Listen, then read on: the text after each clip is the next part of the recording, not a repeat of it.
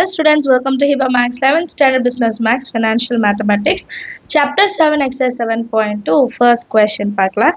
Find the market value of 62 shares available at rupees 132 having the par value of rupees 100.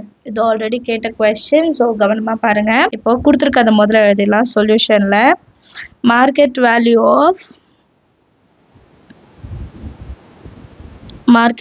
of one share எவ்வளோன்னு முதல்ல நமக்கு தெரியணும். So எவ்வளோ சொல்லியிருக்காங்க 62 shares available at அப்போ 62 ஷேரில் ஒரு ஷேர் எவ்வளோனா rupees 132 ஒரு ஷேருக்கு வந்து rupees 132. அடுத்தது பாருங்க மார்க்கெட் வேல்யூ ஆஃப் எம்வின்னு ஷார்ட்டாக எழுதிக்கிறேன் 62 ஷேர்ஸ் எவ்வளோ அதுதானே கேள்வி. Find the market value of 62 shares. அப்போ எனக்கு இருக்கிறது 62 ஷேரு ஒரு ஷேருக்கு 132. இது ரெண்டுத்தையும் மல்டிபிள் பண்ணால் 8184 கிடைக்கும். ஸோ அதுதான் நம்மளோட market value of 62 shares. So ஒரு ஷேரோட வேல்யூவில் எத்தனை ஷேருக்கு நம்ம ஸ்ப்ளிட் பண்ணுறோம் சரியா. அடுத்த question, how much will be required to buy 125 of 25 shares at a discount of 7? So 25 தான் ஷேரு, ஆனால் டிஸ்கவுண்ட் ஒன்று கொடுத்துருக்காங்க 7 rupees. அப்போ முதல்ல மைனஸ் பண்ணிட்டோம், அதுக்கப்புறம் 125ஆல் மல்டிபிள் பண்ணோம் சரியா.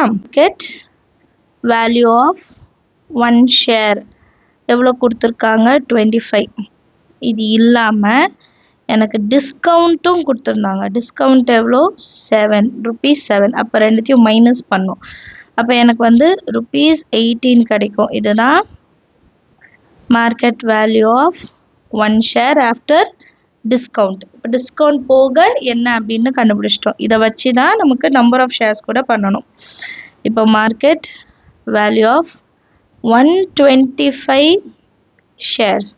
அப்போ 125 இன்ட்டு 18 அப்போ 2250 ஆன்சர் கிடைக்கும். ருபீஸ் சிம்பிள் எழுதிக்கலாம் சரிங்களா. therefore how much requiredன்னு கேட்குறனால hence rupees 2250 will be required to buy. இது questionல இருக்கும் அப்படியே எழுதிடுங்க 125 shares அப்படின்னு எழுதிட்டா போதும். அடுத்த third question ரொம்ப முக்கியமான question.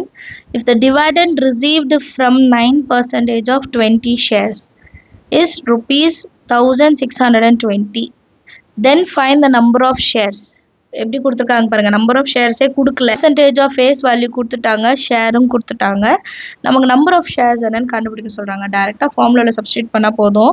Let the number of shares B எக்ஸ்ன்னு எடுத்துக்கலாம். இப்போ டிவைடண்டோட ஃபார்முலா ஏன்னா நமக்கு டிவைடண்ட் தான் கொடுத்துருக்காங்க. Dividend is equal to number of shares into face value into rate of percentage. நமக்கு என்ன கொடுத்துருக்காங்க அது இருக்கிற ஃபார்முலா அப்படி தான் நம்ம கண்டுபிடிக்க முடியும். டிவைடண்டோட வேல்யூ என்ன 1620. நம்பர் ஆஃப் ஷேர்ஸ் என்னன்னு நம்ம தான் கண்டுபிடிக்கணும். ஃபேஸ் வேல்யூ வந்து 20 கொடுத்துட்டாங்க. Rate percentage 9னா 9/100. இப்போ இந்த நம்பர் ஆஃப் ஷேர்ஸ் தான் வேணும். அப்போ இந்த 100 9லாம் ரெசிப்ரோக்கல் பண்ணிடலாம். 1620 இன்ட்டு கீழே இருக்க 100 மேலே எழுதிக்காங்க, நியூமரேட்டரில் இருக்க 9 டினாமினேட்டர் இன்ட்டு 20 வந்து மல்டிப்ளிகேஷன் இருக்குது. அப்போ இந்த சைடு வந்தால் டிவைட் ஆகிடும் which is equal to number of shares.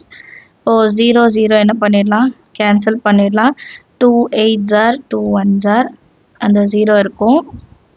9 டேபிளில் 9 9s are 81 அந்த 0 90 இங்கே ஒரு 0. அப்போ 900 தான் நம்பர் ஆஃப் ஷேர்ஸ் சரிங்களா. So number of shares is equal to 900. சொல்யூஷனில் 900 ஷேர்ஸ்ன்னு எழுதிட்டா போதும் சரிங்களா. ஃபார்முலா தான் ரொம்ப முக்கியம். ஃபார்முலாவில் சப்ஸ்டியூட் பண்ணி நம்ம சால்வ் பண்ணாலே போதும். அடுத்த கொஸ்டின் பார்க்கலாம்.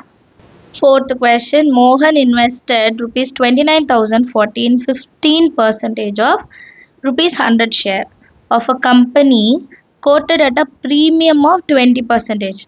அப்போ வந்து நமக்கு கிடைக்கிற காசை விட 20% ஜாஸ்தியாக கிடைக்கும் சரிங்களா. So calculate the number of shares bought by Mohan, his annual income from share, the percentage return of his investment. 3 question இருக்குது, 1 by 1 சால்வ் பண்ணலாம். ஃபர்ஸ்ட் இன்வெஸ்ட்மெண்ட் எவ்வளோ இருக்குது 29,000 404. இப்போ இவங்களோட மார்க்கெட் வேல்யூ எவ்வளோ வரும்னு பார்க்கணும் இல்லையா? Market value. இப்போ மார்க்கெட் வேல்யூனா என்னது? Face value plus premium. இங்கே ப்ரீமியம் கொடுத்தனால நமக்கு எவ்வளோ அமௌண்ட், ஆக்சுவலாக ஷேர் அமௌண்ட் எவ்வளோ?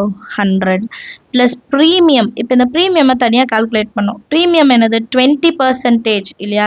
20% ஆஃப் ஃபேஸ் வேல்யூ. அப்போ 20/100 இன்ட்டு 100. 20%னால் 20/100 இன்ட்டு ஃபேஸ் வேல்யூ 100 தான். 100 கேன்சல் பண்ணிவிடுங்க. 120 வந்து மார்க்கெட் வேல்யூ கிடச்சிருச்சு. ஓகேங்களா? So market value of 1 share வந்து 120. அது வேணால் எழுதிடலாம். Market value of 1 share. இப்போ நெக்ஸ்ட் லைனில் ஃபஸ்ட்டு என்ன கண்டுபிடிக்கணும்? நம்பர் ஆஃப் ஷேர்ஸ் பாட் இல்லையா? ஸோ ஃபஸ்ட்டு இது நம்பர் ஆஃப் ஷேர்ஸ் தான் கண்டுபிடிக்கலாம். ஃபார்முலா அப்ளை பண்ணால் போதும். Number of shares is equal to investment divided by market value of 1 share. Investment எவ்வளோ? 29040. மார்க்கெட் வேல்யூ ஆஃப் 1 ஷேர் இப்போ தான் கண்டுபிடிச்சோம் 120. 00 கேன்சல் பண்ணிடலாம். அப்புறம் டைரெக்டாக நம்ம டிவைட் பண்ணும்போது 240 கிடைக்கும். therefore 242 ஷேர்ஸ் வந்து மோகன் கிட்ட இருக்கு. ஓகேங்களா? அடுத்த subdivision his annual income from the shares எவ்வளோன்னு தெரிஞ்சிச்சு. அதோட ஆனுவல் இன்கம் என்ன அப்படின்னு பார்க்கணும். ஸோ நெக்ஸ்ட் டாபிக் என்ன? Annual income.